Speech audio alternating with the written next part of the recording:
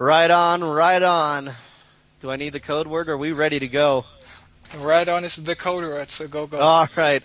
Here we go, everybody. Welcome, and thanks for joining us here at the Endre Cup Extraordinaire, as we do have another matchup between NightEnd and Nerchio, and Nerchio spawning over in the bottom right-hand corner of Shakira's Plateau as the red Zerg, and over here and the bottom left we have NightEnd spawning as the blue Protoss. Nerchio currently sitting +1 on his score compared to the donut that NightEnd is currently sitting on, and it looks like NightEnd actually laying down that pylon in his natural expansion, possibly hinting off towards an early expand once again from our Protoss friend NightEnd. Let's just hope for NightEnd's sake that he's going for a Forge play first this time and not for a Gateway. And just imagine and compare those two maps we just saw in Terminus. The entrance to the natural is way bigger than this ramp here at Shakira's Plateau, and we are playing on the actually the guys. We are playing on the new version of Shakira's Plateau, so no backdoor entrance, and they are spawning next to each other. Actually, this is the wrong map, but looks like nobody objected here, and they are playing on the ladder version of the map and not on the TSL version on the map. And yeah, Sometimes you have to just stay in the game. Unfortunately, I was super busy that I was not able to attend the games live myself. But anyway, so both players agreed, not a problem with me, and looks like Nerchio is trying to get an expansion up here, but he's just faking it because he does not have actually enough minerals to do this, and NightEnd was just running around with his probes trying to defend this possible, but there we see the Zerglings out. Now NightEnd knows about those Zerglings, and let's just see NightEnd, he went once again for a Gateway first, not a Forge first, and I'm a little bit afraid for NightEnd right now, to be honest. Yeah, I am too, man. And I think NightEnd wasn't able to go up and spot that spawning pool. He did chase that drone on the way out, so it was a little bit of effective counter scouting from Nerchio. Nerchio gets right up past this semi-wall off and will go right up against that pylon, now taking out the Zealot, getting all around there. The Zerglings going nom nom nom nom nom nom nom, taking out that Zealot, and now they are trying to take out that pylon. There's a full wall off, however, with another pylon. Some drones coming off the line now, trying to deal with these Zerglings as they do take down that pylon. There is another pylon here being worked at, and it looks like Nerchio's just trying to drone up. Looks like he is, and I mean, he is on one base. NightEnd, of course, is still on one base as well, but he now will be forced to use so many probes to get rid of those 3 Zerglings in his base. Meanwhile, at the same time, the Zerglings pounding at his front doors are not there anymore because of this Zealot out. And usually, in the first place, NightEnd planned to get a cybernetics core after the first gate, but he decided to get the second gate anyway, just in case of a possible all-in attack here of Nerchio. And did you see that pylon go down? That was the money pylon, because he will not be able to have any power to that cybernetics core. These 3 Zerglings being big pests, going around, running away from that Zealot, poking away at this pylon here. They're going to open the floodgates once again. No, they're not! The pylon gets down to 3 health, and those Zerglings all perish, and it looks like there is another Zealot out in play from NightEnd in front of Nerchio's natural expansion. Yeah, so this Zealot was really this Zealot who was keeping NightEnd here in the game, and a nice micro by him, just one-hitting those Zerglings one after another. New pylon is being warped in his main base, so it looks like for the moment he was able to hold this attack off. More Zerglings streaming in. Of course, NightEnd needs to watch out, needs to micro his Zealot here in the middle correctly, not to guide to those 4 Zerglings.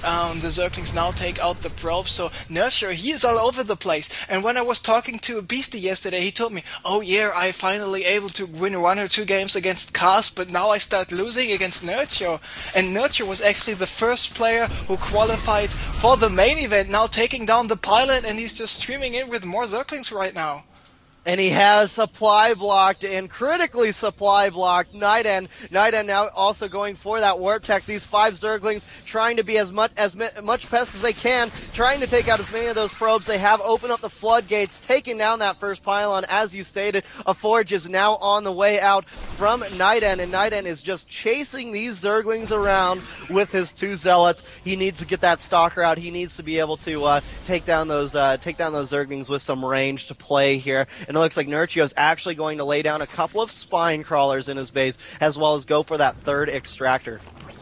Yeah, Spine Crawlers are really, really good, let's just say building or unit or whatever you want to call it to have, because they are powerful, they do not cost that much, and they have quite some damage available with their Impaler Tentacle. And taking a look at the Harvest account right now, we see Nerchio here at the 40 drone mark, 27 probes for NightEnd, and he's in the supply lead as well. NightEnd just finished with his Nexus, so he needs just to get up some units. He knows the only possible way in his base is at the front, or is via drops, or a possible Nidus Worm. So if he's just getting out some sentries, and he's able to force field his ramp, he might be in a good enough position to hold this next possible attack off, going for the 2nd cannon, and he's actually deciding to go for the double Stargates. So it looks like he wants to make something happening with the Phoenixes, and to be honest, I actually like this idea quite a lot. I definitely like it too, man. It's nice to see those double Stargates coming out in reaction to all this ground play coming down from Nerchio. Now, Nerchio has finished up his Lair Tech and is now getting that Nidus Worm, as that Nidus Worm will start to poke out. We do see range attack upgrade level 1 going down for Nerchio right now as more of these Phoenix start to amass on the field.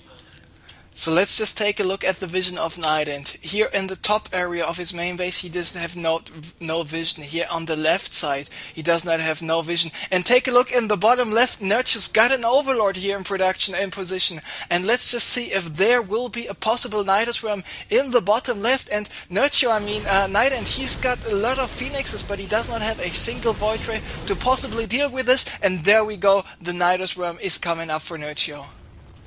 Ooh, and I can hear that Nidus Worm starting to fill up as this Queen gets picked up and starting to get shot at and destroyed. It will go down and shower those drones with some blood as we see these Phoenix go all around, and the Nidus Worm has popped out. These Zerglings are all inside of NightEnd's base. NightEnd is in frantic mode here as he does have these Phoenix out doing some harassment, but not going to be able to pick up and take out any of those buildings. So he's going to need to lay on some other aggression, but he's not going to be able to because look at all these freaking Zerglings inside of his main base right now. His only base that will survive will be the natural expansion. He will need to defend that off heavily here as we are going to see.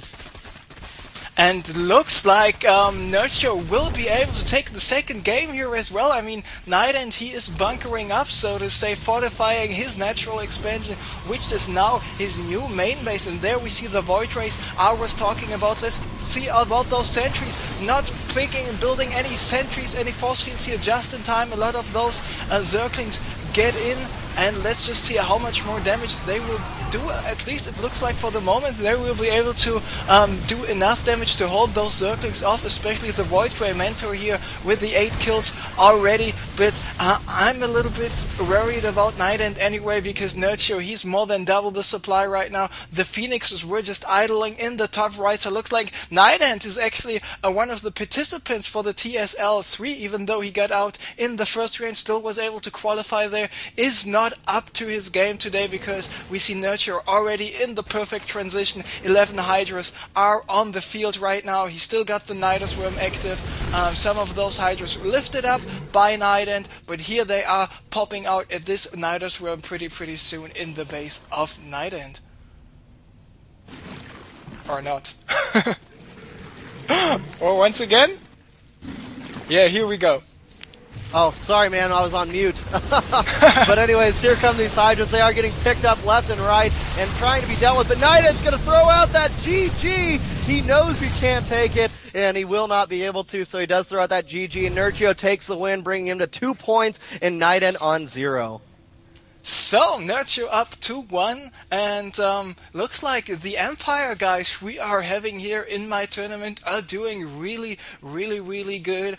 But this series is not yet over. It is a best of 5. Nerchio up 2 points right now, so we will have at least one more possible 4 more games here. 3 more games here, and let's just see where this is going from here. Putting you on the rating screen once again, and the game number 3 will be up in 1 minute.